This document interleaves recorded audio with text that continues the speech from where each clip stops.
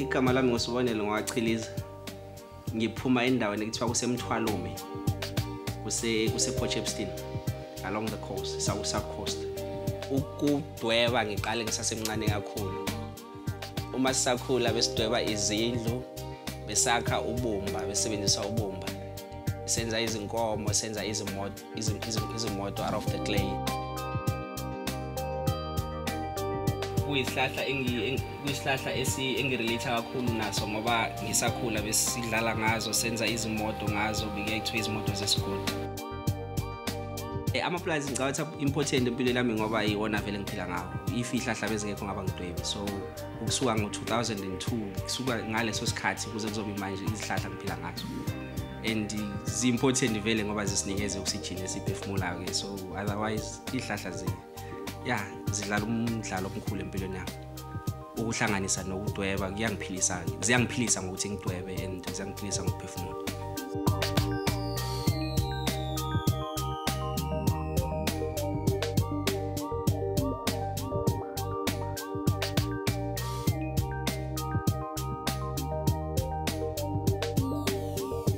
Okay, ipiece yokuqala nje engayenza le ngangisasesikoleni ke ngo-2001 bengenza u-second year ngoba bengenza u-second year, and then le piece lena bekufanele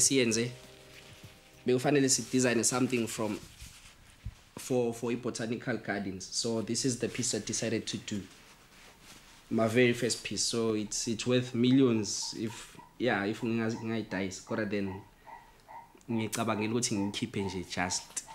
Now, botanical art occupies a very curious position in the contemporary visual art world because it straddles both scientific discipline and what one might call aesthetic or artistic interest. Having said that, botanical illustrations and paintings, or in this case, Sbonelo draws with colored pencils, have a very strict, almost formularized discipline about them.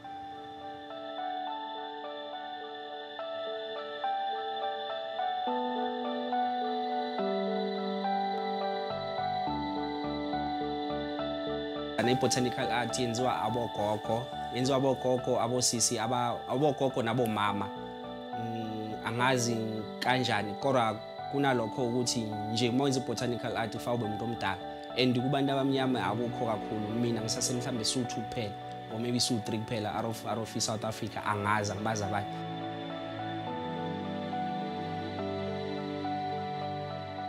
I first met Sbonelo almost a decade ago. When I was the consultant curator for the Botanical Artists Association of Southern Africa. And he came to my attention when he was contracted to do illustrations in 2002 and 2003 for a wonderful publication on Zulu botanical knowledge that was being produced by the South African National Biodiversity Institute. Sbonelo saqala kwazana esafunda e-DUT, efunda kona ukudweba. Kune-project esisebenza ngayo ebizwa nge-Zulu Botanical Knowledge Project. Kuleyo project into esenzayo siphuma siyoqoqa ulwazi lwamaZulu ngezimila. Shuthi siqoqa amagama, ama-plants esiZulu. Nencazelo yayo ukuthi igama lesiZulu njengomayimo uchazani igama lethi mayimo. Sase sibhala incwadi. Kule ncwadi le uSbonelo sasifuna asidwebele njengoba edweba ama-plants kanje. Njani?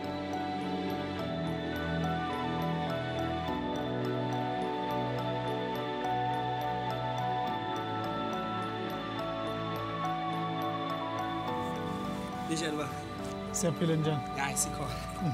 Ngizele ngesihlahla la ngisidwayo, ngizocela ukuthi ungi-identify la lona, ngiphe igama laso nokuthi mhlawumbe imvelaphi noma siningi kakhulu ngakweyiphi iside eNatal.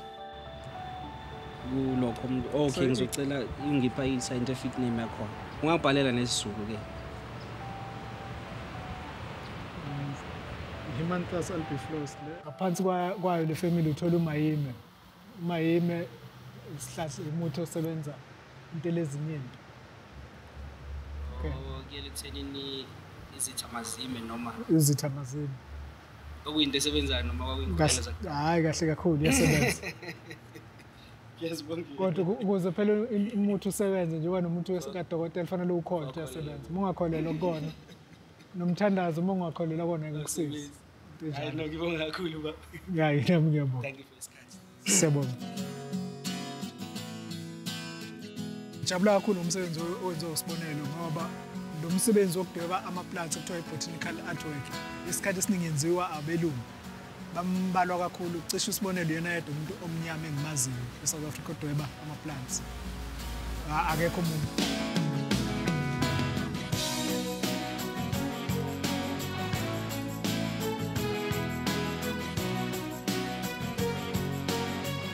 I was deliberately making a statement about the fact that our indigenous plants are severely, severely endangered. As I mentioned before, a large part of our indigenous populations are dependent on traditional, rather indigenous plants for healing and for health and for public health. And yet we seem to have no clear guidelines as to the protection of these indigenous and incredibly vital plants. Abaluleke kakhulu ama-plants kuthina mase uza ngasemthini ngoba cishe u-80% wabantu abamnyama eSouth Africa bakholelwa kakhulukazi ekusebenziseni imithi yesintu. Omunye umthola uzoya kudokotela, omunye uthola kudokotela kalibeki usebenzisa imithi yesintu nje maye ugula ekhwehlela uthathe khona la KwaZulu-Natal la eThekwini khona isimila ekuthiwa iboza. Leligxoba ufake emanzini afudumele uliphuze ngale kokuphuza i-cough mixture.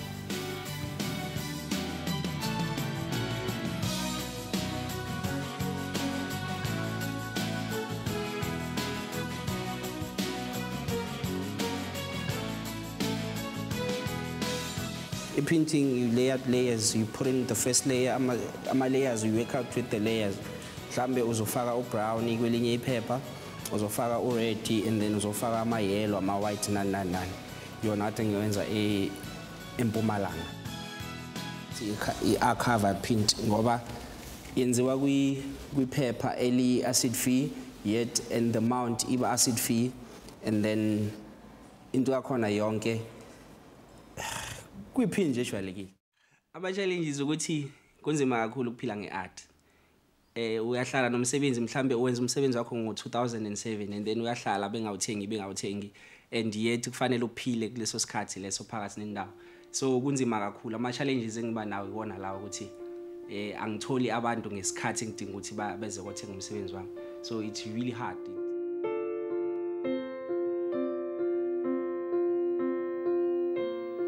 Umntwana wami wakhanya ne una 3 years this year and kwesinye isikhathi kuba nzima ukuthi ngimsupporte kodwa then ngiyangizame ukuthi ngidayise as much as I can ama-paintings wami and kunzima kakhulu kodwa yet I'm coping so and ngingasho in a way ukuthi ku-inspiration ukuthi ngihlale ngidrawa ukuze ngikwazi ukuthi ngimsupport isikhathi nesikhathi. Kungiphatha kabuhlungu ukuthi angikhiduze kwakhe kodwa ngiyazama ukuthi ngimelelise ngendlela engakwazi ukuthi ngimelelise ngayo. Besides i-art then I'm doing things on the side too. Ubaba laba engimenzile ubaba lona kuyizithombe zabantu kahle kahle engingabazi kodwa engizithandile ngoba indlela ababe express ngakhona ubuso babo bawubona ukuthi kunezinkinga kunalokho okubaphethe kabuhlungu engingazi ukuthi yini okungenzeka nje izinto eziningi ezingabenza ukuthi baphathe kabuhlungu. Sbonelo has been moving towards other subjects, but I think his first love is as a botanical artist. And the beauty of Sbonelo's work has been observed not only within the artistic community, but within the scientific community. He has been commissioned by a number of universities to produce portraits of plants for scientific purposes. Sbonelo has gone from strength to strength. His work sits in private and permanent collections all over the world. And I have absolutely no doubt that Sbonelo's work, both current and future, will become a benchmark of the kind of standards that one would expect from a botanical artist whose work has been acquired by important institutes and collections. Kwifamily yami ngathi bayayithanda ize noma bengaze bazile kanye ku-exhibition engingaba nayo NSA. Kumina kwangijabulisa ngoba ngiqala ukubona uma wami ezobona izinto engizenzayo okungajwayelekanga. And ngifilile ukuthi baya-appreciate in a way ngoba kwaphuma umndeni wonke no-cousin bami beza kwaba kuhle nje kwabamnandi babona ukuthi abelungu bathanda kanjani botanical art compared to abantu even though abantu abamnyama bebancane mhlambe kuma exhibitions we botanical art kodwa then abelungu bayagcwala ngoba bayawazi umsebenzi wezimbali and bayazithanda izimbali. Yeah, the art is here. Botanical art is here.